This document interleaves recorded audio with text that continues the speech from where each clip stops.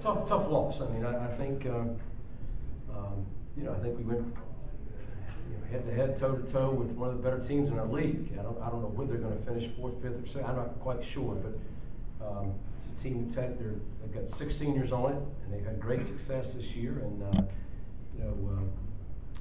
one of the great gauges as a coach for your team is how much you've improved. And in December 3rd or whatever the date was, we played them then, and we were absolutely embarrassed in that basketball game. And we were still not a complete team. We're still not a whole team, but we certainly weren't then. And so I am proud of the improvement this team has made, particularly in a competitive spirit. We're so much better in those areas than we were early in the season. This last week is as close to being a whole team, a complete team, as we've been all year long. With John Martin back in the lineup a little bit has been a nice plus for us. Well, 2 things happened, really. One is our turnovers. The difference in this ball game was our turnovers. Now, they're top 15 in the country in almost every defensive category you want to look at, so they're very good. We scored 38 second-half points on this team. It's pretty amazing, really. But some of them were forced turnovers, but I thought we had a lot of mindless turnovers, and it really hurt us. I mean, they scored 17 points off of turnovers, and that was one. And then we knew coming into this game we would have to make threes, and we talked openly about taking threes. We felt we had to make 10 or 11 to win this ball game, and we ended up making 8. And we were 1 for 10 the first half, I believe it was, and a lot of great looking shots, right? A lot of wide open shots we just didn't make. So I thought those 2 things really turned the game. I don't mean nothing special. I mean, I basically told our guys at halftime that there's nothing X's and O's I can tell you that's going to help us win this game. It wasn't our defense. It wasn't the plays we were running. It was our turnovers that were killing us, and we felt we were better than that, and we wanted to prove we could play at a higher level. And we certainly mixed up our defenses a lot the second half too. We played 3 different things at them, and it really bothered them, I think, at times. We really did a great job, and we played a little bit of a triangle too, and we did a great job taking Ali and 25 Richardson out of the ball game, and they really couldn't score against them. And what really hurt us was number 12 White, going 5 for 8 from he's a 31% shooter on the year, and he made 5 out of 8 threes. I feel good.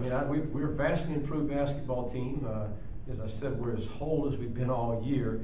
And I just told our players, and I really mean it. 2 things. One is, and I'm going to throw out the VMI game because I was not pleased with our effort to play in that game. But you look at our last 4 league games. We beat a good Northeastern team here at home. We took Drexel, who's number 1 in our conference, to the wire. Lost by 2 at their place, and could have won that one. Didn't. We could have.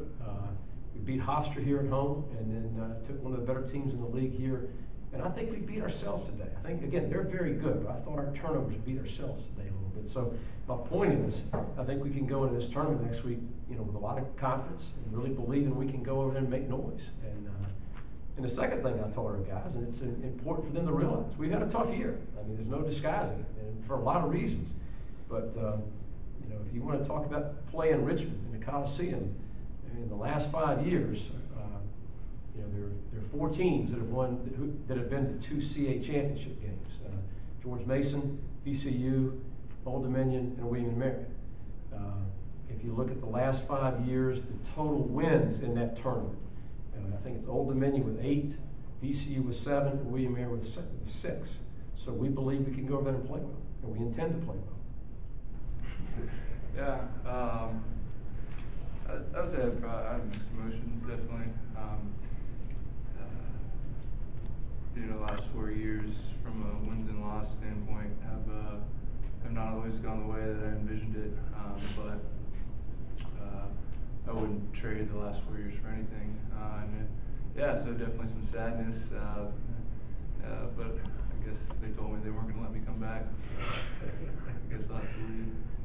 Just going back to the overall experience. Like you said, I wouldn't trade it for the world when it was a draw. Because the fact of the matter is, I've learned so much and grown so much from maybe the losses more than the wins.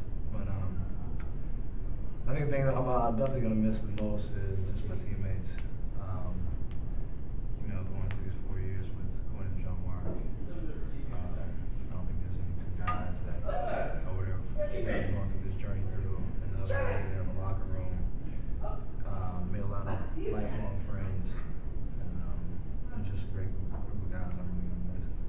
Not to take anything away from them, but I think it was more us just having a mental lapse.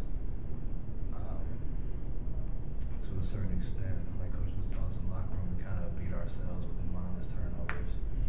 But we were able to come back, and we really focused on we kind of divide the halves into, it is divided into 4 minutes, and we just focused on having the next great 4 minutes. We were able to close the gap a little bit. We've mixed up defenses in the second half. We played a triangle and two for a good majority of the time there, and I think that gave them problems. They have two really good scorers, and Ollie, and then the other guy kind of varied depending on who they put in the game, but they were killing us from the outside, which traditionally, and if you look at the entire scope of the season, they haven't been one of the best shooting teams in the league. And that was part of our game plan, was to try to make them hit outside shots, but to give them credit, they did. And so that forced our hand to do something different. But I think that worked well in the second half at times. There were times when we did rebounds that we needed to, or they just made plays. So ultimately, yeah, they did a good job. It's definitely a sign of improvement. Like you said, we much rather would have won, but going into the tournament, we can have a lot of confidence in ourselves, knowing that we've gotten a lot better over the season. And I'm trying to ride that momentum into the tournament and try to. Yeah, I'm glad you see that. Yeah, I think that's true. I think back last spring and every year, once you start the off season, you begin with the end in mind, and the end for us is the conference tournament. And I'd give credit to John Mark and Kendrix, and that I think that we've done a good job. That regardless of how difficult this season has been, and at times it's been really tough, that our guys, we've kept the morale of the team high, and those guys are able to respond every day. And I think the coaches have emphasizing like Kendrix was saying, we need to play with a lot of confidence when we go into next week, and that's what we've been working for. And we know that we're such a better team now than we were.